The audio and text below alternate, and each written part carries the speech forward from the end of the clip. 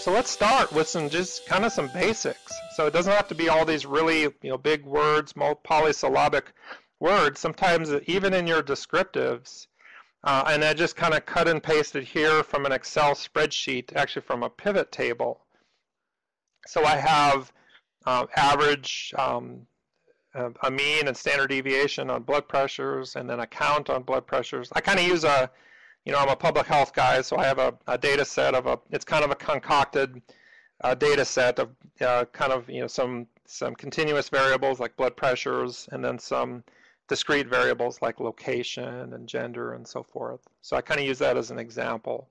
So in this example, so we have the blood pressures, and then we have it by gender, and then you can also do it by region. And you can, in a pivot table, you can flip those around. So you can do region by gender and all that stuff. But that's an example, pretty simple, but where you can actually blow out and expand the types of descriptives that you're using. The same is true even in graphs. So kind of the same thing, kind of from the same data set, where I have just numbers in a study, and I have it by gender and then by region. So again, you can do kind of simple, but also kind of meaningful, because sometimes the graph or the pivot table will show you, wow, I have more females in the Midwest, and so forth. I think we're back. Yeah, we're back. Wow, I don't know what I did. Okay, so the next thing to talk about are the intervening variables. So again, these aren't overly complicated things, but things you need to know about. So, but something like a confounder that literally can confound and cause some issues in your analysis. You may have effect modifiers, and then you may have main effects and interactions, which can actually be kind of cool. So what is a confounder? So confounding is the distortion of the effect of a risk factor or an outcome. So in this example, we're looking at the association between obesity and cardiovascular disease. Okay, and I saw in the intro, some of you are public health people, so you understand what an odds ratio is. So here we have a relative risk. In this case, it looks like it's a relative risk.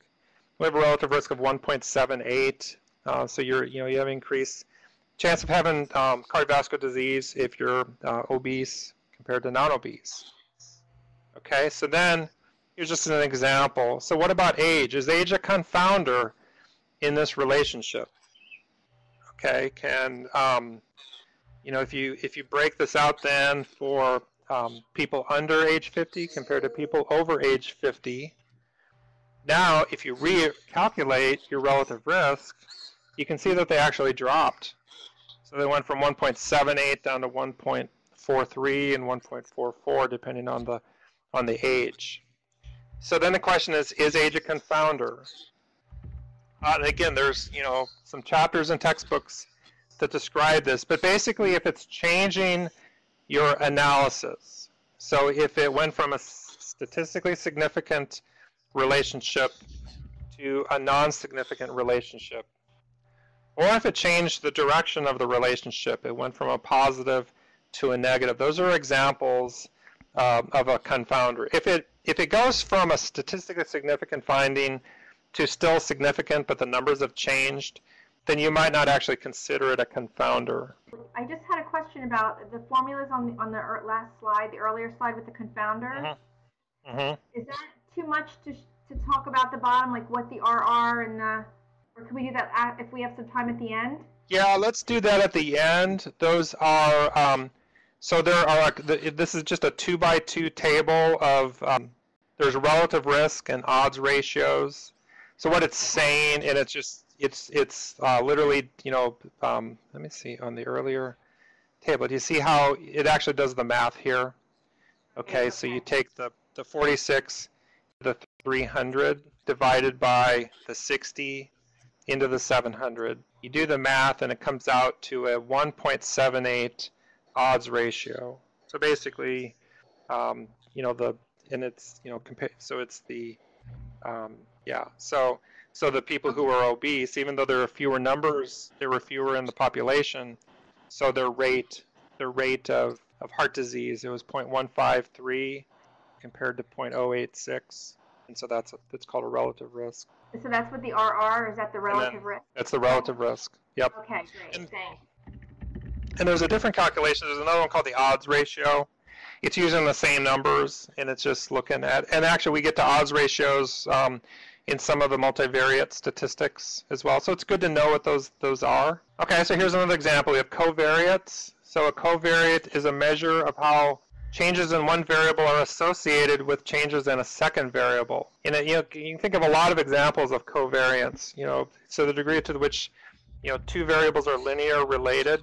So a good example, again, from my world in public health and in heart disease, you may be familiar with the Framingham heart study. So this is a study where you measure certain variables, and it'll predict your 10-year risk of having heart disease.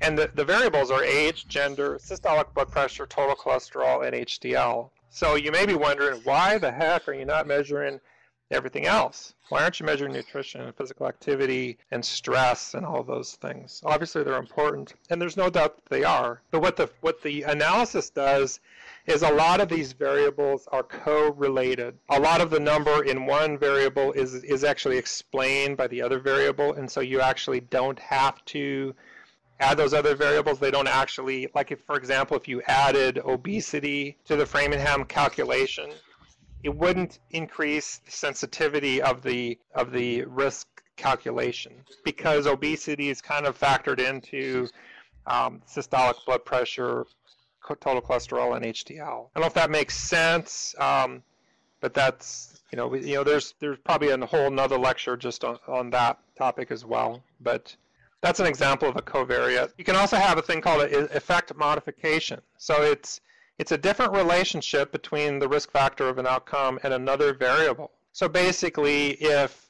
you may have two variables, so we have, in this case, a drug study, and we're looking at, I believe this is looking at, probably, I'm looking sideways, HDL cholesterol. But as you can see, when they broke it down by gender, there's a difference between men and women in how they responded to the drug. So that would be, and actually, there's quite a bit of a difference there. So again, that's an example where the one variable, it's not confounding the relationship, it's actually adding to it, or almost becoming like a multiplier of the relationship.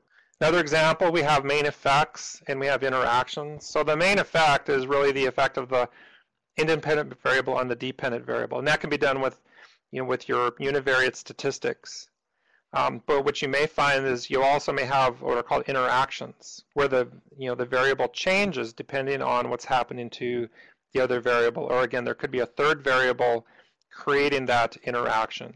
So here's an example: variable A and B, and variable 1 and 2, and there's a main effect. So B is greater than A. And again, there may be, a reason for that, for further study, but that would be an example of a main effect. Here's an example, kind of like what we showed in the earlier graph, of an interaction, where it's only, really the effect is only happening on one side for one variable and not on the other variable. So that's called a main effect, or that's called an interaction. Sometimes the interactions may cross, so it actually goes one direction for, one form of the variable, so maybe gender in this case, and it goes the other direction for the other type of variable. And here's another example. So this is an example of both a main effect and an interaction.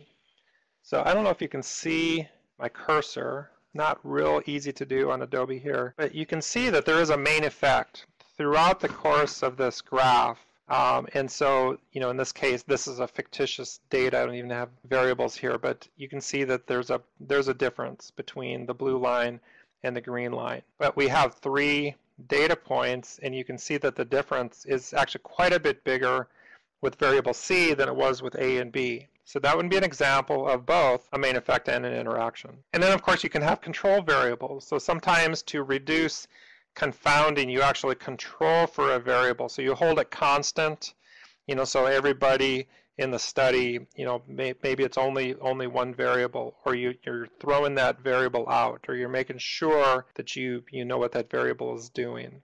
So there's a lot of examples, again, of control variables. These are all important things. They're important in univariate, but also can be very important in multivariate statistics as well, just to try to figure out what the heck is going on. If you found that, for example, gender is a confounder, then maybe you do the study, you know, in only the, you know, only the males or only the females, you know, and then you study the other population.